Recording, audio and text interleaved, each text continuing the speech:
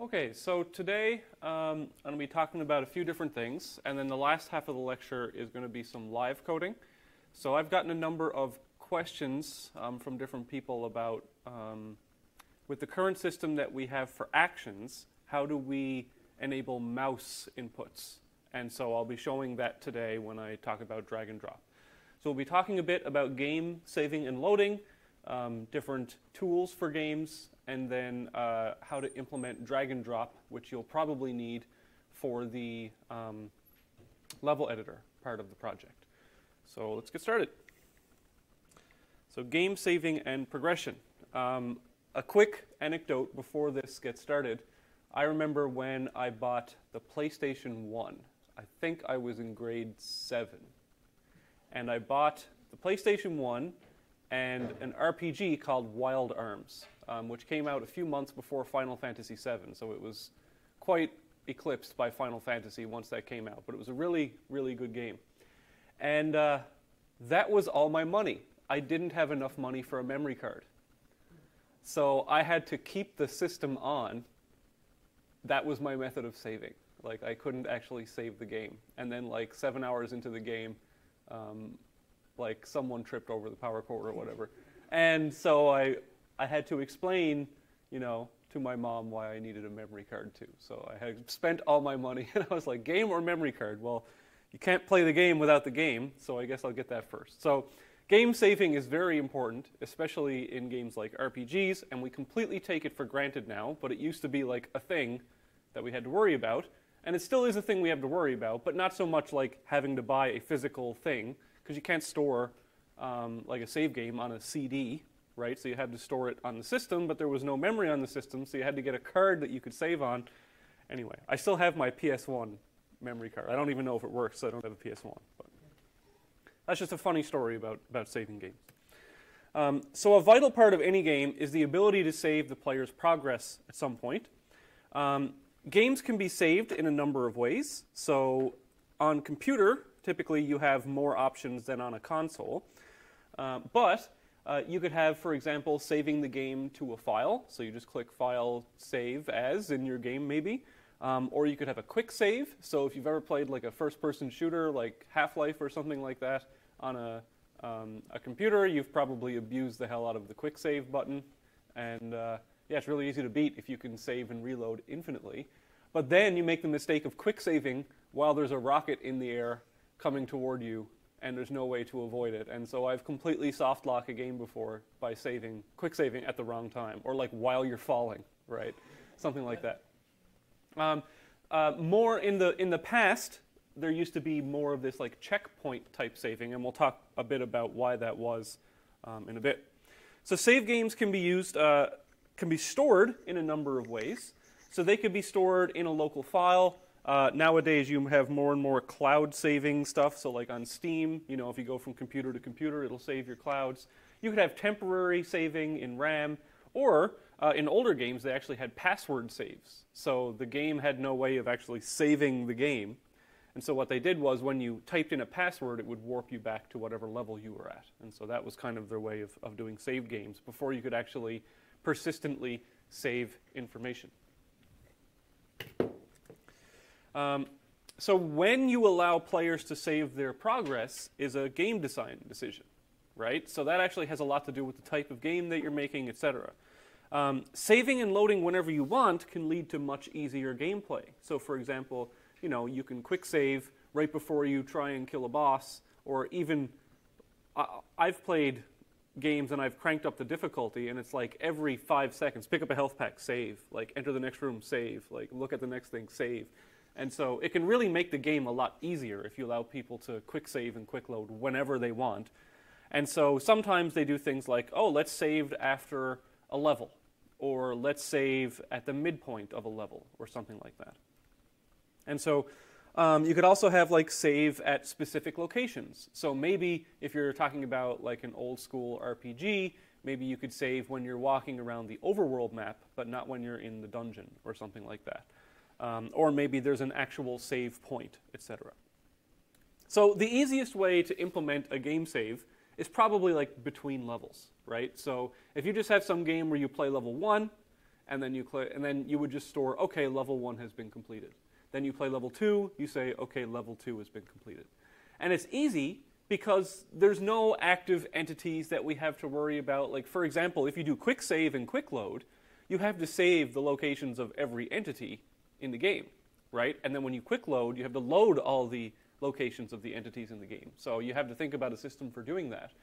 But if it's just like Mario, where it's like, okay, now we finished 1-1, so now we're on 1-2, right? And now we're on 1-3. That's a pretty easy way to save. In very simple games that don't have quests, inventories, item status, etc., you can just save the level number that we're on. Okay, so we're on level 18 now, right? And of course, when you save your game and you load your game, you've got to be able to display that progress to the user somehow, so that they can know how much they've beaten and how much they have left to go or where they are. And so the simplest possible way to do that is if you have your game divided into like levels, and then you just display the level number. So we're on level 3, 4, 5, etc. And so this was like how it was back in the day, and still is for some games. But like here we have in Donkey Kong, we're on level 1. Here in Mario, there's 8 worlds. There's 4 stages per world, and so we're on world 3-1. Another common way to display progress is an overworld map, which conveys like a deeper sense of immersion or progress, right? So back here, we just have, okay, world 3-1. That's a bit unromantic, right? But here we have this idea of an overworld map. And you can tell when my childhood was, because these are the games that I'm like displaying, right? But it's still a good example of, okay, here we have an overworld, and then the levels are sort of these spots on the overworld that I can walk between. And in Super Mario World for the Super Nintendo, this was probably one of the first really, I guess Super Mario Bros. 3 was one of the first great examples of that, but Super Mario World really took it up another notch. And so we had these like physical sort of thematic worlds within the overall universe of the game, and then within each of these worlds there were levels that you could traverse around. So you can walk back and forth between these checkpoints, almost like nodes on a graph, to show you, okay, that is that level. So they did away with the level numbers in favor of a more map or geometric representation. And a really good example of this in a modern game would be Cuphead. I say modern, it's probably 5 or 6 years old now. But you walk around this overworld map, and then you're allowed to interact with like vendors where you can spend your points that you've gained in the levels, and also discover and enter the new levels and fight new bosses and stuff like that. So here, for example, is a part of the overworld map where you're allowed to interact with a vendor to upgrade your weapons, your abilities, stuff like that. So this is a really cool thing because there's this physical separation between the gameplay mechanics, right? Where you have an overworld map where you are selecting the activity that you want to do, and then there's a menu scene, which is, okay, now I'm interacting with the vendor or the upgrader or whatever, and then once you select a level, then you're into the gameplay type scene. And so you don't necessarily have to be as fancy as Cuphead, but this is what I'm envisioning for your project, is that you have some sort of overworld map in which you are navigating around to select the level that you want to play next. For the more sadistic players, there is the progress of the atlas in games like Path of Exile, where you literally have hundreds and hundreds of these nodes that you have to fill out. This is a bit of an old screenshot. The atlas has gotten a bit nicer since then. But yeah, just sort of this arbitrary progress where you have all these things that have meaning. It's like a little bit cloudy here. That means something. Oh, look, there's a texture in the background. That means something.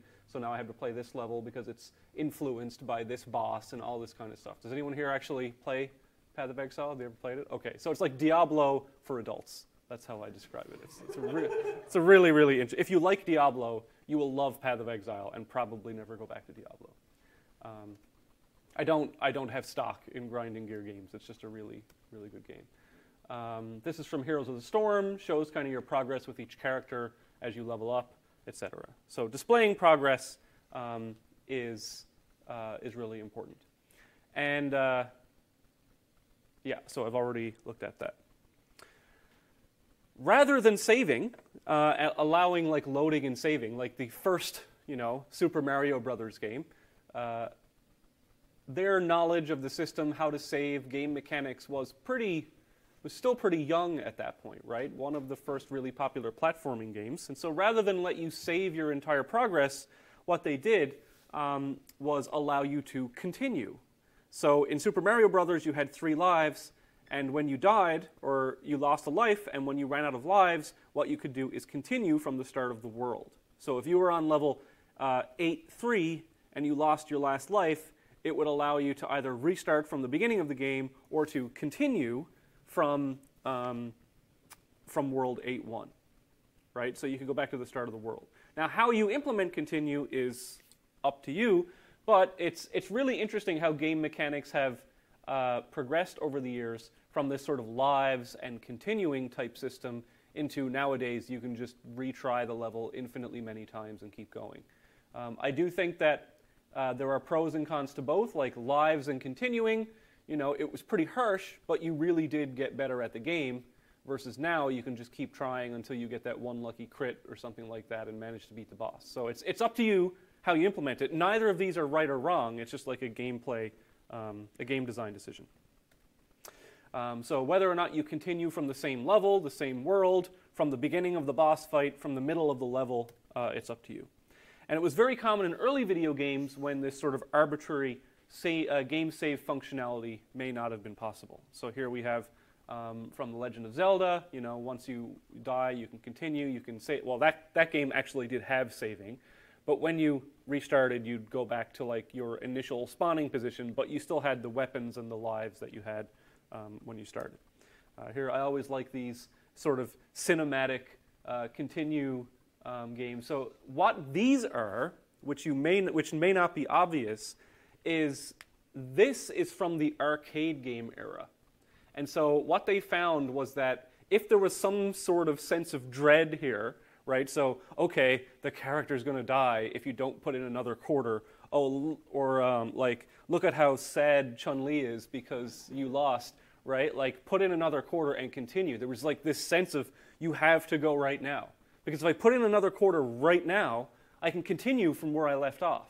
But if I wait until that timer is up, I'm going to have to start right back at the beginning, right? And this made a lot of money over the years, right? So it's actually like a business logic decision on top of a gameplay decision, which is cool. And you know, also the game over screen. There's been lots of different continue game over screens. So what happens when you run out of lives, or the user has died, or whatever? That's up to you. Save points are another way, especially in RPGs, that the levels, that the games were saved.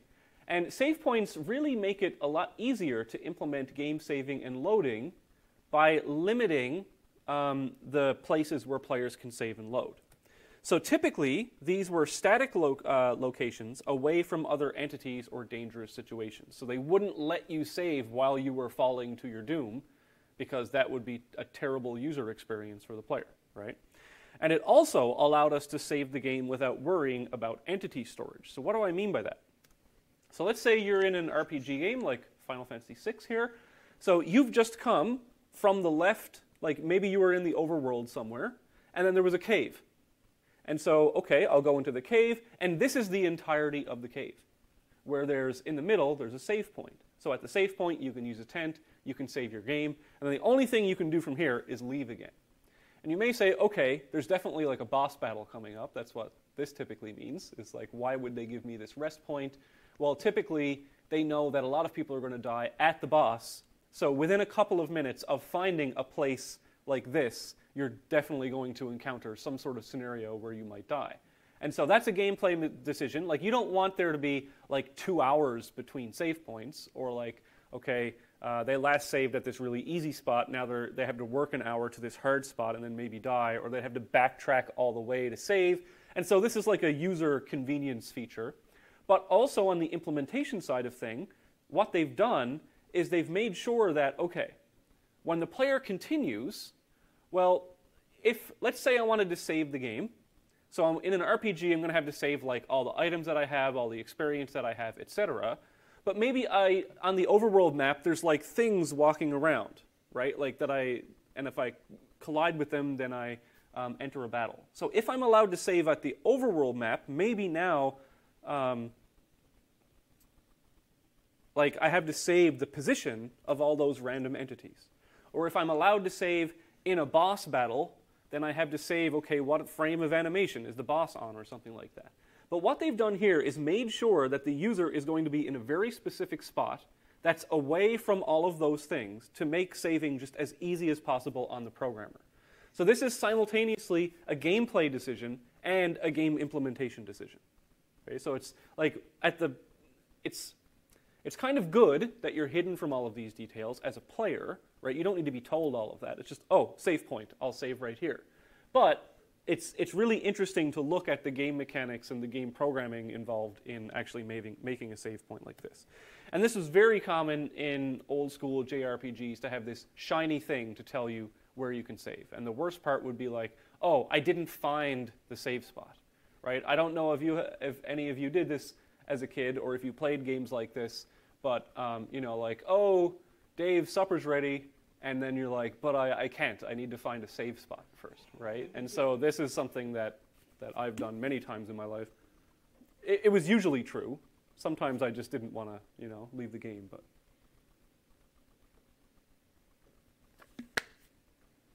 and so in the Dark Souls series of games, we have the bonfire. What's it called in the Sekiro games? Anyone play this? What's that? Okay, so like, but it's a similar mechanic where you reach a point and then you're saved from enemies and then you get to teleport back and forth between these things. Similarly, in Super Metroid or Castlevania, we had these things where, you know, the process of saving a game took a little while to write to and from memory back in the day, and so there'd be a little animation or something that kept your attention while you were actually doing the saving of a game. Checkpoints are also a thing, so levels can sometimes be pretty long, and if you don't want the user to be able to arbitrarily save and load, then checkpoints can be something that you can do. So level-based games may want a progress checkpoint placed within the level, and it reduces frustration because maybe you just got past that hard part and you want to be able to, if you die past the hard part, maybe you don't want to have to do the hard part again, and so you let the user save their progress mid-level. And it doesn't allow players to make the game easier or reduce RNG by like a quick save and a quick load, but what it does do is something like this. So in Super Mario World, we would have this little checkpoint here, and the cool thing is it would let you choose if you wanted the checkpoint or not, right? So if you touch this thing and then you die in the level, you'll respawn at this part of the level. And in Sonic, they had similar things as well. And a more modern example from Shovel Knight, where you have these checkpoints as well, where you can choose to break this sphere and then you'll respawn at those points if you want to. And so checkpoints are pretty easy to implement. If a level has a finite number of checkpoints, then just store the checkpoint number, right? And then when you respawn them, look at the checkpoint number, look up the location of that checkpoint, and then spawn them there. Pretty easy. So when a player enters a level, just spawn them at the checkpoint where they last saved their game, and then reset the checkpoints when the level is completed. So if they reach the end of the level, just wipe all of their checkpoint data. So we're talking about saving and loading games. What data do we actually have to save? That's, you know, what you care about, probably for your project, and it depends on the saving functionality, right? So if, for example, you're just saving after a level, maybe you want to store, okay, here's a list of the levels they've completed. Maybe here's the items in their inventory, here's their maximum hit points or experience or weapons, etc. So you want to store essentially their progress up to this point so far. If you are saving at save points, maybe you have like a number of quests that you've completed, maybe your party stats, the save point that you used, etc., so that when you load back into the game, you know what save point to go to. But if you're doing this sort of arbitrary quick save, then you basically have to save the entire game state of that scene that you're in, right? So you store the entities, like the state of the entity for every entity in the game, each of the entity's components, positions, lifespan, all of that. So if you're doing a quick save and a quick load, that's probably like the most work to implement, but it gives the most freedom to the user in terms of loading and saving. Then when we load a game, So how to implement loading depends on what data was saved, of course. So if the levels and items were stored, you're going to have to recreate the game just before that level starts, etc., and then give them back those items that they had at that point. If it's a quick save and a quick load, then you have to load back all of the entity's positions into memory somehow. So you could think of maybe having a function in your entity manager that allowed you to save all the details about every entity in the game and then load back the entity manager from a file or something like that. Here's an example if you're using an overworld view.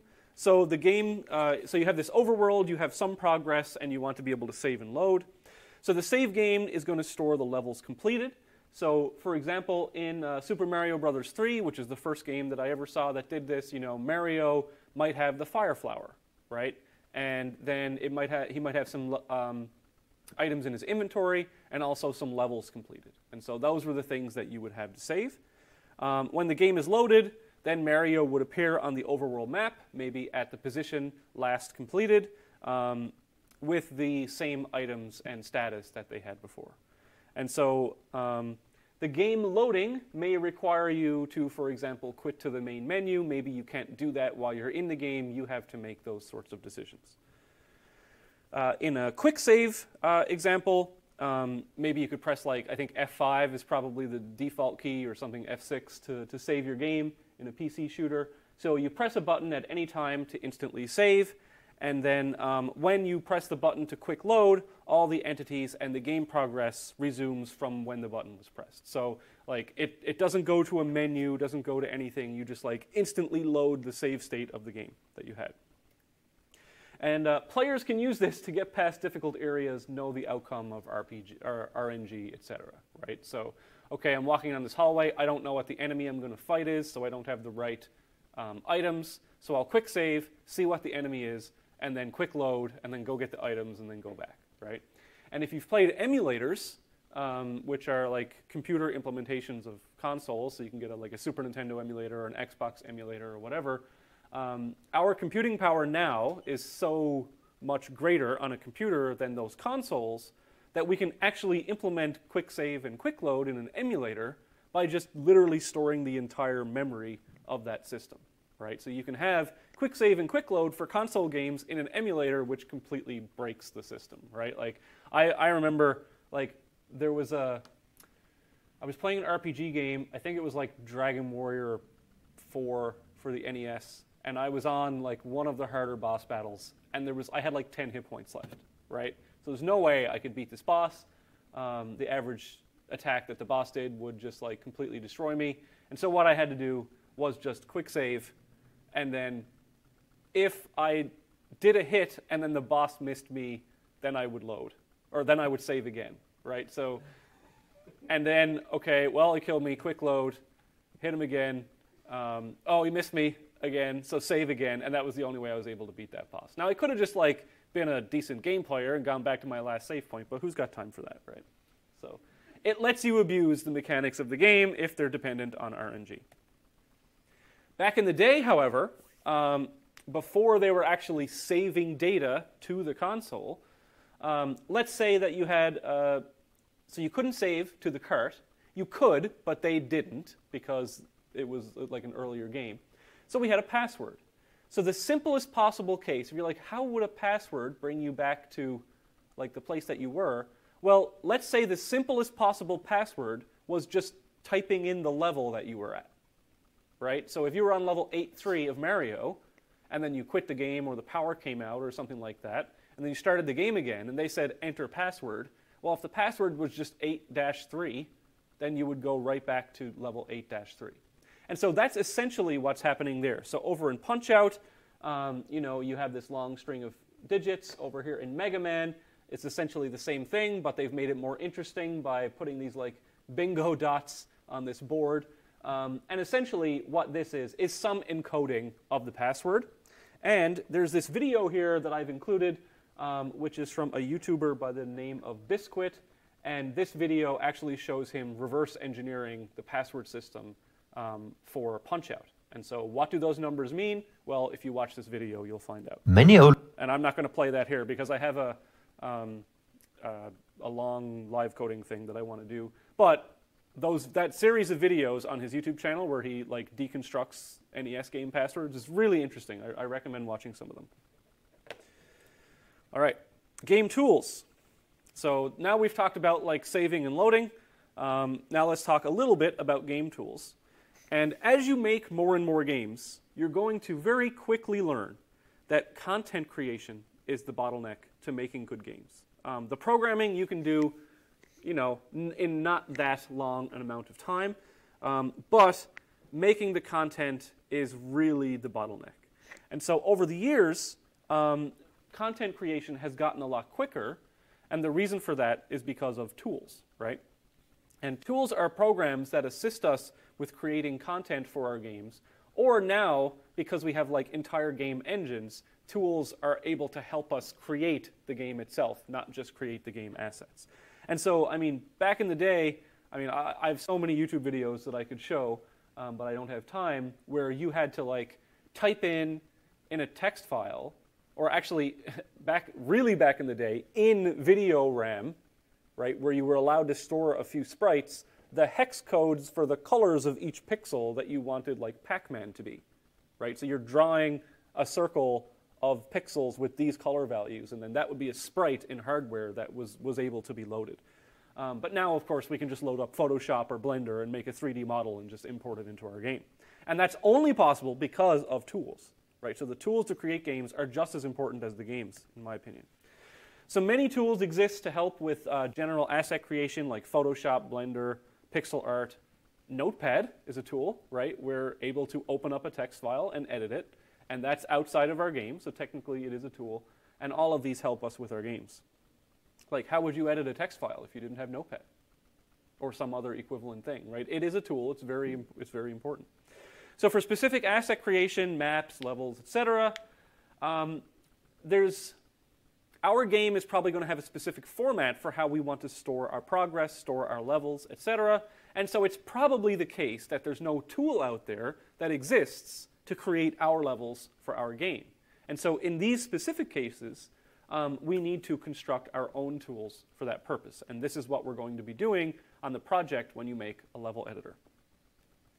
Of course, if you are to make a AAA game right now, or you want to make a game to release to the public or put on Steam or make it cross-platform, I would not necessarily recommend coding your game engine from scratch. If your goal is to release a game in a timely manner and make money from it, you would probably want to use an existing game engine, right? Because that would let you say, okay, I made this in Unity or Unreal, now it'll run on a phone, it'll run on a toaster, whatever, right? Like they let you run their games on any system. So there's a bunch of popular game engines that exist for creating games and content. So there's Unity, Unreal, GameMaker, Godot, lots of different tools. And so these game engines are more general, like they let you make any game. And so in the sense that they let you make any game, they're probably not like super optimized for making a particular game. So if you make your own very specific game engine, it will probably be, if you do it correctly, a lot faster than Unity for the same game, but then you're going to have to worry about things like cross-platform development, blah, blah, blah. They do a great job of illustrating the power of tools for game creation. So for example, they could come with their own tools for like editing levels, importing assets like textures and sounds, editing scripts. Here, for example, you're just like fully editing a 3D world. Imagine having to create this 3D world from like manually inputting the polygons into a text file or something like that. It would take forever. Here's just another example of creating worlds with these tools. Here's another one where you can like shift the road in the game, and it like automatically moves the flora and fauna around that thing. Like just things that even like a decade ago were probably impossible, right? You also have tools for, I think this is Godot. Is this Godot? Has anyone used it? Anyway, there's these things called blueprints and schematics in different game engines where you can actually do like coding logic in a visual way by making these blueprints in your game engine. So lots of different tools exist for lots of different purposes. This is not a game engine course though, so I'm not going to go into a bunch of details about each of those. But if your game is not using a pre-existing engine, then you have to create your own tools. And this is so important that we're doing it in the project. And so many existing games comes with editors and tools for modding or creating custom content. And the features and power of these tools vary wildly from game to game. So over the course of many years of games being released, at least in the last, let's say, at least going back like 30 years, I can remember tools being released alongside games for players to be able to create their own content for the games. So the first one I ever used was Warcraft 2. And so Warcraft 2, which I guess 1995, there you go, it's right on the screen. This game came with its own map editor. So you could make your own maps, and this tool was also created. It was created for the makers of the game, but then they also released the tool to the players of the game. And so back in the day with Warcraft, Doom, Quake, Warcraft 3, StarCraft, Mario Maker, right? They all have these level editors within them so that it allows the users to create like infinite content on their own. And entire gaming communities were created from these things. And not only that, but entire game genres were created from these things. So who knows what game was created in the Warcraft 3 map editor? Dota. Right? So MOBAs weren't invented in Warcraft 3. There was actually a StarCraft map, which was the first MOBA. But Dota was the very first popular MOBA game. And it was just a custom level for Warcraft 3. And so you'd log on to Battle.net, play Warcraft 3, and then load up a Dota map. And then that became Dota 2, one of the biggest, if not the biggest game of all time, right? So at least in terms of prize money. For anyone watch the TI recently? Yeah, so like huge prize money, not as big as it used to be because they made weird business decisions. Yeah, they changed the payout structure, but yeah. So, but all this was because Blizzard decided to release tools for their game. What a different company Blizzard used to be. Okay. Then we have other things. This is called Speed Tree, and like there's an entire company based around making trees in games, right? And so Speed Tree is like you can get it for different game engines, or it may come built in now. I don't know. I haven't used it myself, but like it's so good at making trees that like you don't have to make your own trees anymore, right? So you put in these parameters, it makes the trees, it puts them there. They can change with seasons. They can have physics where leaves fall off and all kinds of stuff. So just imagine like trees are so important in games that there's a company out there who just does trees, which I really love because it's such a cool example of tools. So game tools are typically made along with a GUI, which includes some sort of menuing system so that you can select, okay, this is the thing that I want to put in. Oh, look at this. This is an old slide. We have a GUI. We used to not use IMGUI in this class, so it had that little part. And so the first step of this is going to be implementing drag and drop. So what is drag and drop? Typically, this refers to the ability to move an on-screen UI element from one place to another place with the mouse. And we take this for granted, but as programmers making our own game engine, we have to implement this. And so in order to implement a basic level editing tool for our games, we can actually implement drag and drop via ECS, which is really interesting.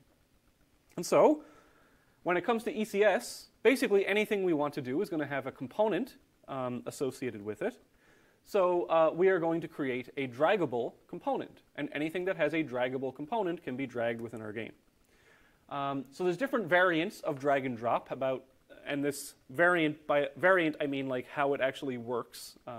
So the literal drag and drop would be, okay, I have my mouse hovering over an entity, then I click down on the button, and I hold it to start dragging.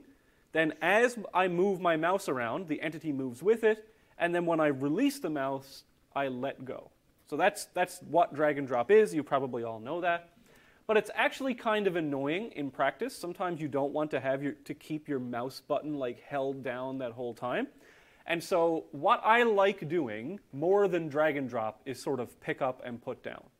Okay? So you mouse down on an entity to pick it up. When you release the mouse button, nothing happens. And then as you move the mouse around, you move the entity. And then once you find the place that you want it to be, you click again, and then it's put down there. So the sort of pure form of drag and drop, if you want to call it that, is this first one up here.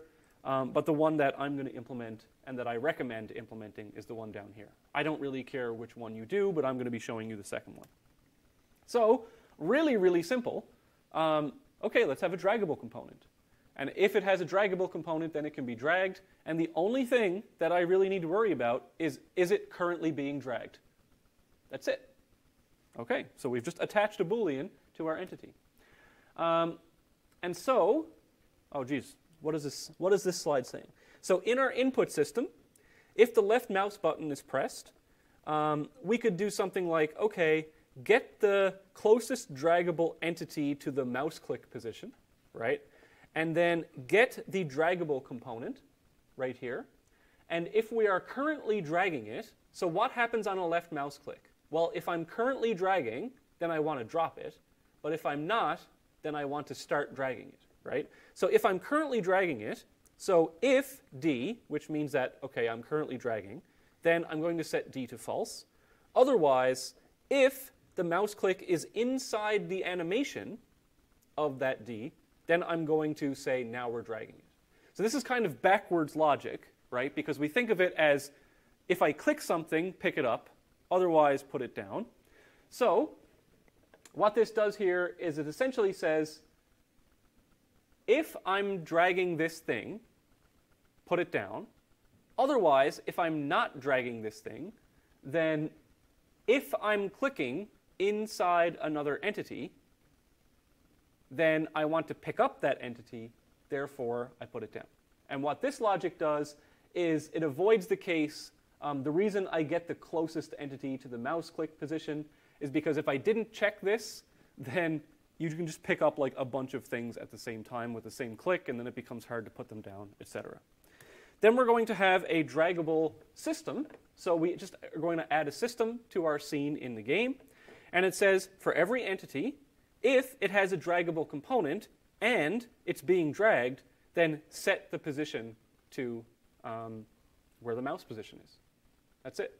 So let's do that. So for the rest of the lecture, I'm going to try and do this live. And if I screw it up, then you're going to have to figure it out on your own. All right. So here I have, and I know this is kind of small, so I apologize for that, but we're going to deal with it. You're going to have the video. So here I have the user input system of the game engine, okay? And I think it's actually easier if I commit a mortal sin. And, I'm sorry, I know. It shows up much better on the projector, though, so let's do that. All right. So here we have the user input system. We've seen all of this before.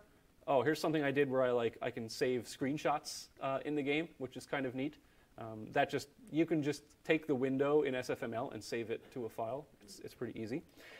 So what we had before was this idea of I have an action map, right? So I've registered actions in the game. So what this does is it says, for example, if I have something bound to the H key and I press the H key, do the action associated with the H key. And that's a very good system. However, it's really good for keys because keys are typically things that are rebound. But like mouse movement and mouse clicking, you typically don't rebind things. I mean, you can think of examples in games where you want to like rebind something to the left click or the H key, but they're few and far between. And if you're going to do that, then I'll let you do that in your own way.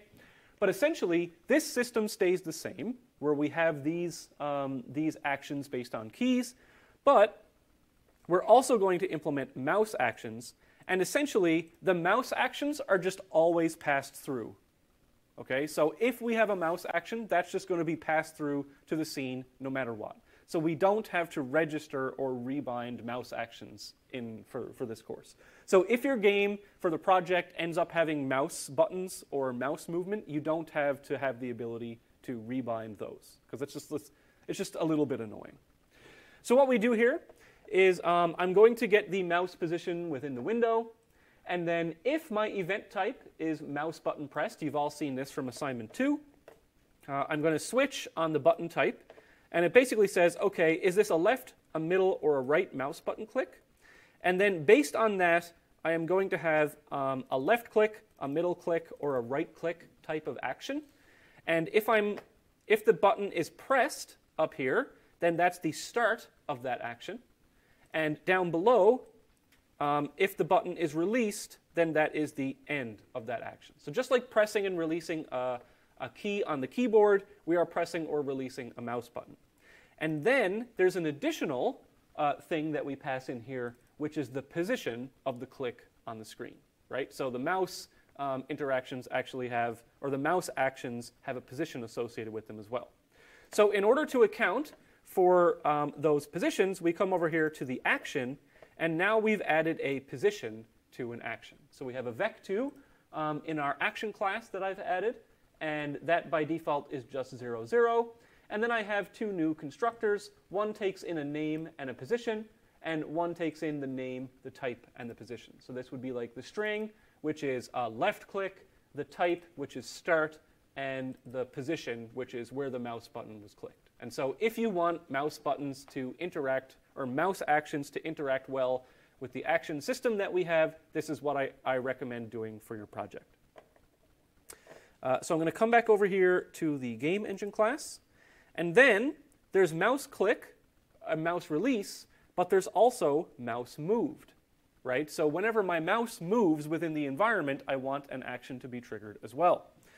And so mouse movements really, if you think about it, don't have a start or an end. So that type system of like clicking and releasing doesn't really apply to mouse move. So what we have here is just, it's an action, it's of type mouse move, and then what I have is where the mouse was moved to. Okay, so we have left click, we have left click, middle click, right click. Each of those can be start or end, and then we have mouse move. And each of those has a position associated with it. Okay, so over here in my scene, where is it? Scene play.cpp. Geez, okay, well, one second. I'm going to search for left click. Okay. So I've already implemented some of this. I don't want to live code it all because it's a lot to remember. But essentially now, in my do action system, I have if action name is left click, well, let's do something. So let's print out action.toString. And toString, which I've created here in my action class, prints out the name, the type, and the position x and y. Okay?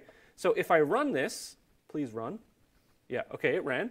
And then I enter the level, so I'm jumping around, I'm doing the standard stuff in the level, and then over here, if I click, then you can see that it's printing. It might be too hard to read, but you're able to see that it is printing the mouse position, right? Okay. So that part is done. Now I'm able to actually click in the game world and do something. Now let's also add, we could come in here to the scene play, and I could say else if action.name equals mouse move. I could do the same thing. Was it mouse move or mouse moved? Mouse move, okay, so this should work.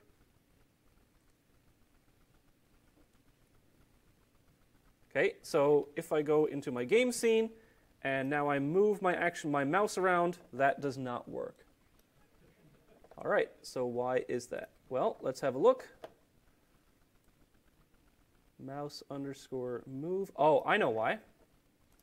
Because this is inside if action.type equals start, but my mouse move doesn't have a type. So what I'm going to do is take this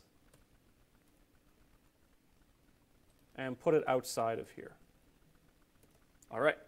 So now, if this doesn't work, I'm screwed for the rest of the lecture. So here we go. Okay. So we can see now that it is registering the movement of the mouse, and it's printing that out to the screen. So let's get rid of that, because that's super annoying. And I've seen people pass in their projects with that enabled. And that actually impacts the frame rate of your game, because you're moving your mouse around, and the printing to the console takes a lot of time. And so always disable console prints, because it actually affects the running time of the game. So if I go back over here to Game Engine, I have some notes for myself. Okay, next thing I'm going to do is make sure that my mouse position is correct, right? So what I'm going to do is I'm going to test, and I'm going to test by actually putting something in the game world associated with the mouse. So over here in my scene play, what I'm going to do is I am going to have a, let's say a vec2, m, let's call that mouse pause, and then I'm going to have sf circle shape m mouse dot, for example. Okay, so in my scene play, I have something that's going to record the position of my mouse and something that I'm going to be able to draw with that. So back over in, actually, I'm not going to do that because I don't want to have to scroll through the whole file. So what I'm going to do is I'm just going to create the circle shape every frame, but don't actually do that in your game. So over here in my scene play, what I'm going to do is whenever the mouse is moved, I'm going to store that position, right? So I have m mouse pause, and this is going to be equal to action.pause. All right, so now when I've moved my mouse, I'm now storing the position of where the mouse is. And if I have s render, so I go down to my rendering system, which probably contains some solution code, whatever, I don't care at this point. You should all be mostly done this part anyway. So what I want to do is create an SF circle shape. This is going to be my my dot, I'm going to call it. Dot set fill color, SF color red. I'm going to dot set radius. Let's say, what can you see on that screen? Let's make it 8. Dot set origin. I'm going to set this to 8. So the dot is drawn on the center of the mouse rather than the top right of the mouse. That's what the origin does. And then m game window dot draw dot. Okay. So have I forgotten anything? Anyone paying attention? Looks good? Yep. Ah, look at you paying attention in class. That's amazing. Good job. I didn't do that intentionally. I thought I had done everything.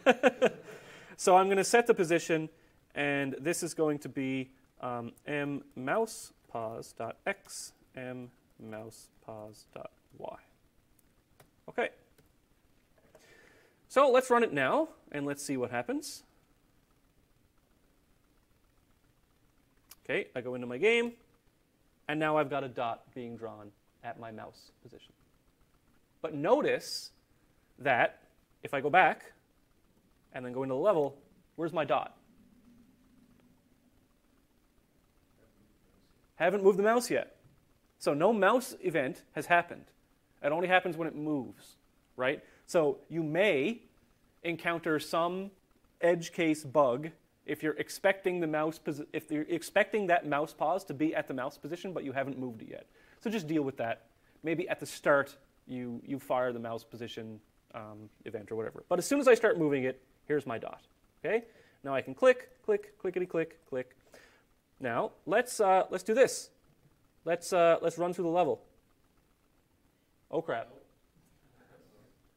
Right. So what we have here is the canonical mouse problem, is that the mouse position is in what? What coordinate system? Window coordinate system. But my game world is in game world coordinate system, right? So what we have to do is translate that somehow, okay? Now it turns out that that's actually pretty easy in this case for our game, but in general, it may not be that easy. So what I'm doing next is this window to world function. All right, so over here in my scene play, I have made a function which is called window to world. So what that does is it takes a mouse position or any position in window coordinates and converts it and returns it as world coordinates. Okay? So if I go to scene play, and I think I made it already right down at the bottom, then what this does, just to save time, I've already typed this. So I get the Window's view, right? Because the window is currently viewing a part of the game world. And then I say, okay, I'm going to get the center x value, right? So that's the center of the game's view. And then I'm going to get the window size .x divided by 2 and subtract from this. So this is essentially, if the game has scrolled at all, this is going to kick in and move my mouse position over to the right. This formula is not necessarily the formula for every possible game, right? And in here, I'm actually cheating a bit because I'm calculating this new x, and that is the Windows x that I have to add to the original x to get the correct x position. But I'm just passing in the mouse position in the window y, and the reason I can do that is because my game is never moving in the y direction. So I'm cheating here, and I'm not going to give you like a completely general formula for doing this because you're going to have to do this for the project, and I don't want to give you the solution to that. But the solution to doing this is that if I have mouse move, and so I can, there's one way to do this is sort of like the purest way, where I literally have the mouse position in the window being stored, right? So, okay, this is the, like, m mouse pause is the position of the mouse on the window, right? And then what I would have to do is, excuse me, come down to the rendering system. And when I do this, I'm going to say, okay, vec2 world pause equals window to world m mouse pause, and then this is world pause and world pause. Okay?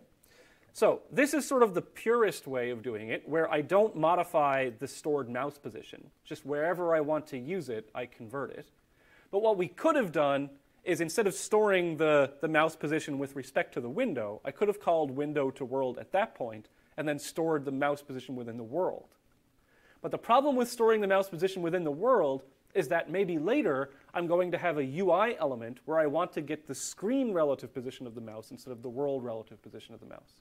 So my rule is kind of store where the mouse is in the window, and then whenever you want to use the mouse position for something, convert it to the world coordinates.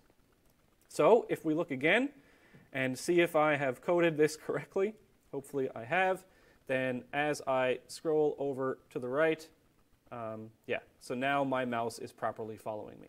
But because I haven't changed the Y position, if my Y was moving up and down, it wouldn't be properly following. But now I do have where I can actually click this. But look at this. What I've done over here, I'm way over to the right now. And if I click up here, I'm still, this is like 0, 0 that's printing out. And the reason is, when I'm actually in the action system with the left click, I haven't converted this to the world coordinates yet. That's still in window coordinates. So I have to be careful in the next step. So the next step to drag and drop is going to be detecting if I've actually clicked inside something. And so I need to convert the coordinates there as well. But first, what are we going to do? Okay, so detect if an entity is clicked. So inside my scene play, crap, I'm running out of time here. I'm going to have another function. This is bool is inside, and I'm going to take in a vec2 pause and a vool. Yeah, I heard someone laugh, so I knew I made a typo, and then I looked. All right, so standard shared pointer entity e. Oh, I should have written all this beforehand and just explained it to you rather than looked here. Okay, so what I have here is I have a position, and I want to know if it's inside an entity. So the entity has a get component C animation. And this has a size.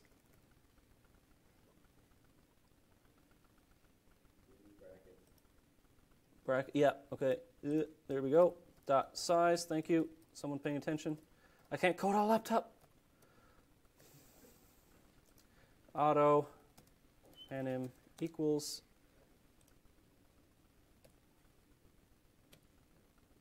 dot animation dot size. Jeez, dot get size. All right, so that is the animation. This is also going to have a position.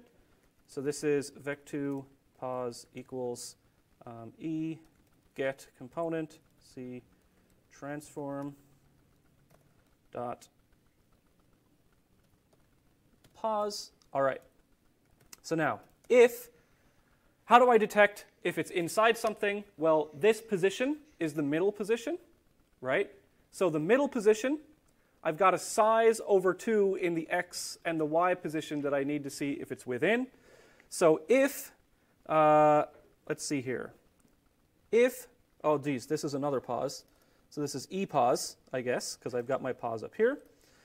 Not my pos, but my POS. Sorry, I couldn't help. I have 4 cats, so I'm always talking about pos. All right, so if pos.x is less than, no, greater than, so this is the left side check.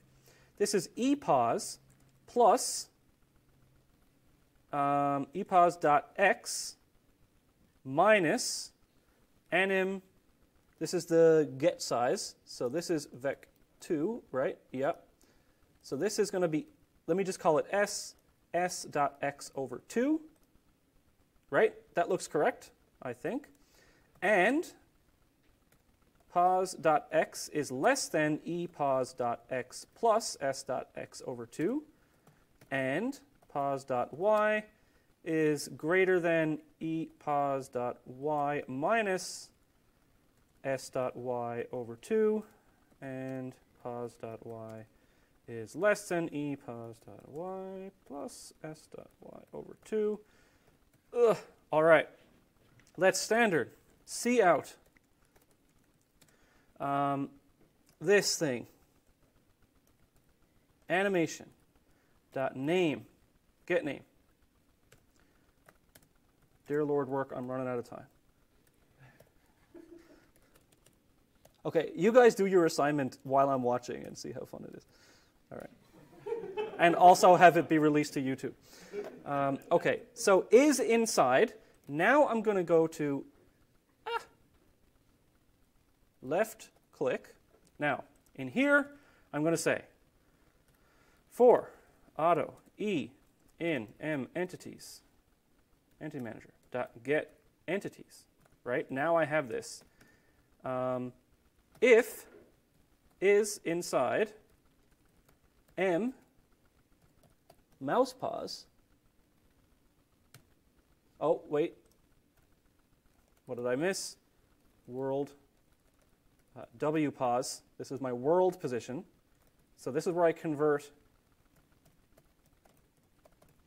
mouse pos to the world position. So this is the W pos.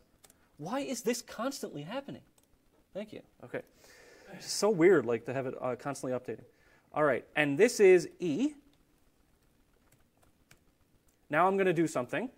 So let's do this. Oh, this build errors. Where's my error, guys? Come on. I only got 5 minutes left. Is inside must return a value. Oh, yeah, that's important.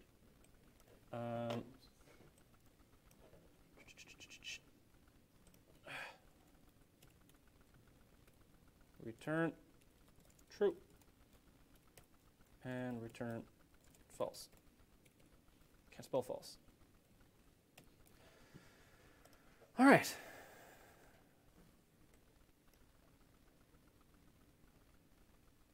Okay, so now we're in the game. Click. Okay, I've got the left click, so that's still coming up. But now if I click inside here, okay, so it printed out question, if you can't see it. Now it's going to print out pipe tall. All right, bush big and stand, right? Because I've clicked on 2 things, both Mega Man and the thing behind it. So, all right. Whew, all right. The hard part's over. Now, what do I have to do? I have to add a draggable component. So let's go into our components. Class C draggable public component public bool dragging equals false. All right, now I need to add that to the entity. Up here, C draggable. There, added to that. Now, the next thing to do is set the drag variable if it's clicked. Okay, so over here, if it's inside, so is inside. If it's inside, then if E has component C draggable, then E get component C draggable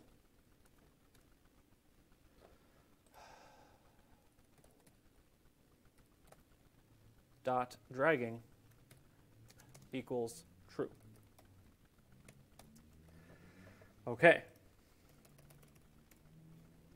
Now, what I need to do next is actually make a dragging system. So let's do that. Void scene play s drag. Over here, scene play. Now I've got my scenes. Void s drag. All right. In my scene play, in update, I need to call the drag function. And then I need to go back to the drag function. All right. So in here, what I want to do is any entity which has a draggable component that is true, I want to set its position to the mouse position. Okay. So for auto E and M entity manager. Okay. Stopped working on me. Okay. It just decided to be red. If E has component C draggable and E get component C draggable dot dragging. So if it has the component and it's dragging, then vec2 wpos equals window to world, m mouse pause, and then we are going to say E get component C transform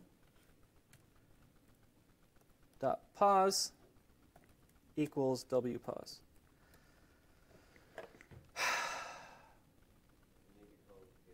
Oh yeah, thank you. All right, let's see if this works.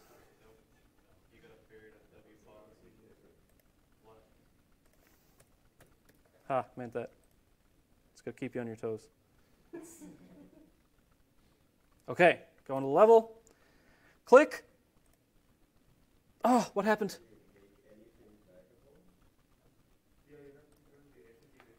Psh. Load level. Thank you. Nothing is draggable. All right, load level. Let's say tile. Okay, all my tiles. Tile, add component, C draggable. This is why I do it live, right? Because you actually put down your phones and because you want to catch my errors and laugh at me. All right. Hey, look at that. Now, this is insanely cool. Because I'm doing it while I'm playing, I can do stuff like this. Like, right? It doesn't like, there's weird interactions, of course, But yeah, like that's pretty neat. Now, the last thing I need to do is, oops, right? So I'm going to kind of stop here because you get the idea. The last thing I need to do is make sure, oh, actually, I can stop. So there's error checking here, right? I don't want to be able to pick up two things at once. And I want to be able to drop things as well. Let's just do the dropping. I've got a couple of minutes. Okay. So the dropping, whenever I left click, go back to scene play, left click. Okay. Inside left click, now for every entity, so this is going to be detect the picking up of entities. So if I'm in here and I click on an entity, maybe I don't want to be able to do it to two entities, right? So if I don't want to be dragging two entities, what I can do first is check to see if any entity is currently being dragged. And if an entity is currently being dragged, then don't go into this part. Okay, so maybe I can have a function which says, is entity being dragged, or something like that. Or if you want to be maybe like super efficient about it, you could keep a vector of the entities that are being dragged, or maybe record the entity that is being dragged so that every frame you don't have to iterate over every entity to see if it's being dragged, etc. I'm not going to do that part. What I will do is say, if this is draggable, and because by default, if I'm dragging something, then my click is going to be inside its animation, right? So that's a little bit of a cheat. So if it has draggable, I'm going to say if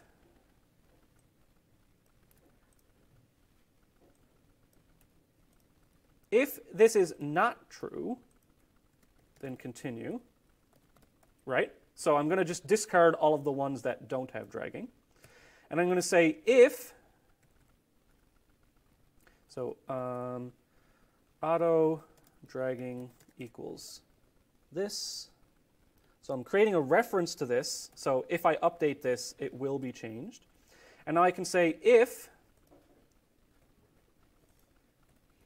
not dragging, drag equals dragging. Oh, wait a minute. I can just do this. I think I can just toggle it, right? Anyone see any logic with that? Okay, Ben gives me a thumbs up, so I know it's right. Okay. So it still picks it up, and if I am dragging it, it should toggle it, and it puts it down. Okay? So we've got drag and drop. So now you can think about how you might, in your level editor, have something like this, where when I click on this button, it creates a new entity. Now I'm dragging that entity around, and now I click to place it somewhere in the level editor. However, in the level editor, what you're going to do is make it so that when you drop an entity, it snaps to this grid, right? Because we want the level to probably operate on a grid type structure just to make it a bit easier on everybody. So that's drag and drop. You can see how ECS makes it easy. Not only that, but let's do I have a couple of minutes. Okay, let's show you something that's really cool. Let's go back to add component, see draggable. Let's take that out. And now what we're going to do is I'm going to come back to bullet. That's a spawn bullet. Spawn, shoot bullets. Collision system. Okay, if a bullet collides with a tile,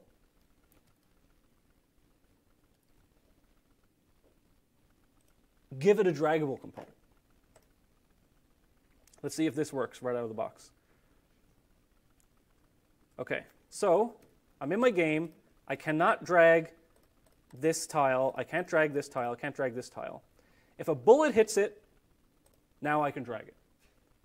So you can have like a dragging gun, right? Where I shoot it and it gives it a draggable component.